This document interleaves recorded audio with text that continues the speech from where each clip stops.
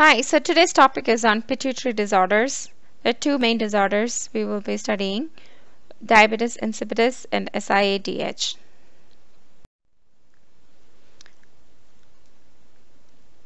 There are two lobes in the pituitary gland which are separated by the intermediate lobes.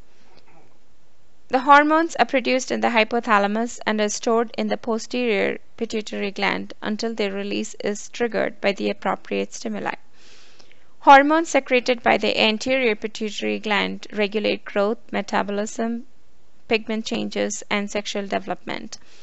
These functions are affected when the pituitary gland secretes too much or too little of one or more hormones. The posterior pituitary gland secretes vasopressin, also known as the antidiuretic hormone, or ADH. ADH is the single most important hormone responsible for fluid balance by either increasing the rate of water reabsorption from the renal tubules or decreasing the rate of water reabsorption. It also stimulates the peripheral blood vessels to constrict. Posterior pituitary problems result in fluid and electrolyte imbalances. Reabsorption of water supports blood pressure and blood volume. ADH also contributes to control of the sodium level in the extracellular fluid by control of plasma osmolality. ADH is released to stimulate fluid reabsorption, thus retaining water and maintaining the sodium balance. Blood osmolality is the most important stimulus to ADH secretion. DI is a condition which is caused by a deficiency of production or secretion of ADH or a decreased renal response to ADH. ADH deficiency results in the excretion of large volumes of dilute urine, leading to polyuria. The amount of urine excreted may vary from 4 liters to 20 liters per day. This results in fluid and electrolyte imbalances caused by the increased urine output, decreased urine-specific gravity, decreased urine osmolality, and increased plasma osmolality. There are 3 types of diabetes insipidus. The first is central or neurogenic DI, which is caused by a defect in the hypothalamus or the pituitary gland, resulting in a lack of ADH production or its release. Examples are brain tumors, CNS infections, brain lesions, and head injury. Nephrogenic DI, there is inadequate renal response to ADH despite the presence of adequate ADH. This can be drug-induced, such as lithium, or can be secondary to renal disease, such as polycystic kidney disease or chronic renal insufficiency. It can be secondary to hypercalcemia and hypokalemia, or with disease of the renal tubules. The third is a psychogenic DI, which is rare, and there is excessive water intake, as in water toxicity. There is a lesion in the thirst center or a psychiatric disorder usually. Pathophysiology. Diabetes insipidus is caused by abnormality in the functioning or levels of ADH, also known as vasopressin. Manufactured in the hypothalamus and stored in the pituitary gland, ADH helps to regulate the amount of fluid in the body. In healthy individuals, when the bodily fluids are depleted, ADH is released from the pituitary gland, which prevents the excretion of fluids from the body in the form of urine. ADH acts on the kidneys to increase water permeability in the collecting duct and distal convoluted tubule, and water is reabsorbed. In central DI, the production or release of ADH is too low to stop the kidneys from passing dilute urine, which results in an increased loss of water or polyuria. People with nephrogenic diabetes insipidus, however, have adequate amounts of ADH in the body, but the kidneys fail to respond, which again results in polyuria with a very low urine-specific gravity, less than 1.005, and very low urine osmolality, less than 100 millios. Loss of water by the kidney results in hypernatremia, which increases thirst. Dehydration and resulting hypernatremia causes increased plasma osmolality, which in turn stimulates osmoreceptors, which also stimulates the thirst center. Therefore, patient experiences severe polydipsia. Signs and symptoms of dehydration and hypernatremia can be seen as clinical manifestations. This is a visual of diabetes insipidus. Assessment. Clinical manifestations. Most of the manifestations of DI are related to dehydration.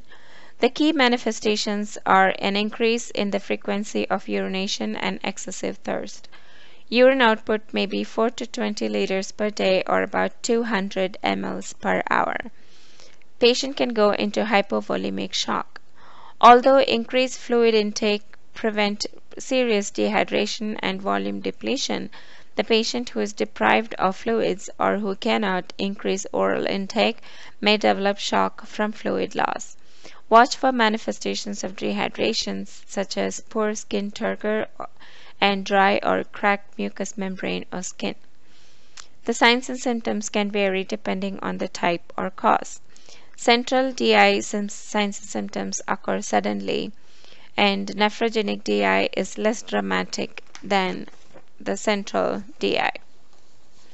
There's usually increased thirst, the compensation of water loss, increased urination, nocturia, large quantities of dilute urine 5 to 20 liters per day with low specific gravity less than 1.005, low urine osmolality less than 100, and increased plasma osmolality more than 295.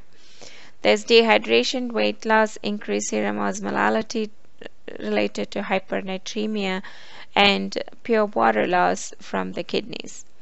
Increased temperature, electrolyte imbalances with serum sodium more than 145, and hypotension leads to hypovolemia. Vascular collapse can also occur. How is it diagnosed? Water loss produces changes in blood and urine tests. The first step in diagnosis is to measure a 24-hour intake and output. Urine is dilute with low specific gravity less than 1.005 and low osmolarity less than 100. To differentiate between a central and nephrogenic DI, we first obtain the baseline weight, urine specific gravity, and osmolality, and the volume is obtained. After 8 to 12 hours of being NPO, desmopressin 0.5 milligrams is given sub-Q or intranasally. After 30 to 60 minutes, urine output and osmolality is measured again. Both urine volume and specific gravity and osmolality is increased significantly in central DI, whereas not much change is seen if the cause is nephrogenic. Management of central DI. The fluids are not restricted and they are replaced both orally and by IV. In acute DI, hypotonic D5W or half normal saline is used. The volume of intravenous fluids is titrated depending on the urine output. Monitor blood glucose level when using dextrose solutions. Desmopressin increases the action of existing ADH and possibly has a stimulating effect on the production of ADH in the hypothalamus. When ADH deficiency is severe, ADH analogs like DDAVP or aqueous vasopressin is replaced in amount sufficient to maintain the water balance.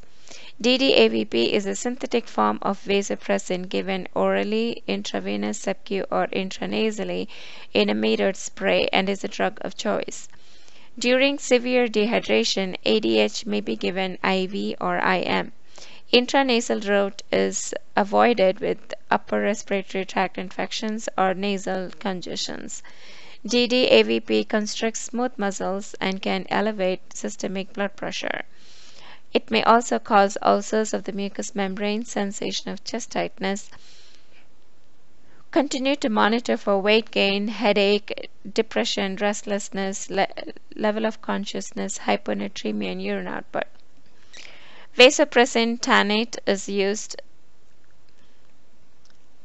and is given as a sub-Q. This can cause abscesses and lipodystrophy at the site of injection due to changes in the subcutaneous fat. Rotate injection site, and vasopressin tannate is contraindicated if allergic to peanuts. Chlorpropamide and carbamazepine are thought to potentiate the action of ADH and therefore also helps to decrease the thirst response associated with DI. Nephrogenic DI management. Hormone replacement therapy has little effect because ADH is adequate. For nephrogenic DI, correct the underlying cause or stop causative medications. Begin with a low-salt diet. Treatment revolves around dietary measures. Low-sodium diet, less than 3 grams per day, is thought to help decrease urine output and also decrease protein diet to decrease urine output. Thiazide diuretics slow the GFR and allow kidneys to reabsorb more water in the loop of Handley and distal tubule. Thiazide diuretics like hydrochlorothiazide and chlorothiazide is used. Indocin, which is an NSAID, also helps to increase renal responsiveness to ADH and is used when a low sodium diet and thiazide diuretics are not effective. Combination of thiazides with NSAIDs are known to work better.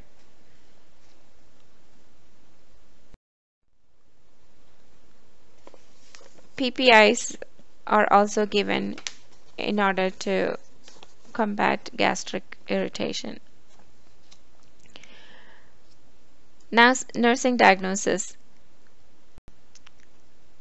Some of the nursing diagnoses that can be formulated are impaired urinary elimination related to polyuria, confusion related to dehydration and hyperosmolality, fluid volume deficit related to polyuria, knowledge deficit related to diagnosis, tests, and treatment, and risk for altered body temperature related to dehydration.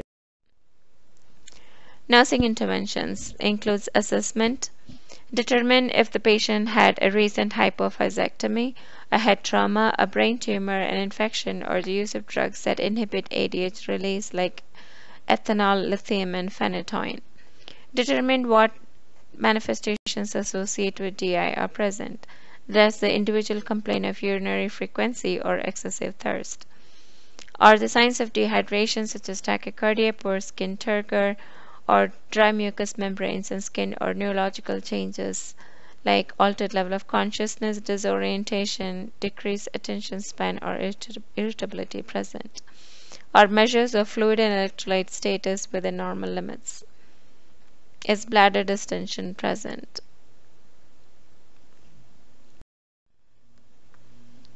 Interventions include monitoring vital signs and neurological and cardiovascular status, providing a safe environment, particularly in the client with a change in level of consciousness or mental status, monitoring electrolyte values for signs of dehydration, monitoring the isonos, daily weights, and specific gravity of urine, and maintaining the intake of adequate fluid. Instruct the client to avoid foods or liquids with a diuretic type of action. High protein diets increase urine output and the excretion of sodium.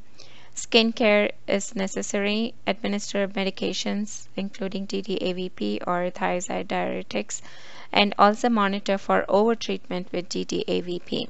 Limit sodium to less than 3 grams and do not restrict water. Evaluations and outcomes are measured to see if the patient is able to verbalize understanding of the disease process and if the client is compliant with. In summary, diabetes insipidus is associated with deficiency of production or secretion of ADH.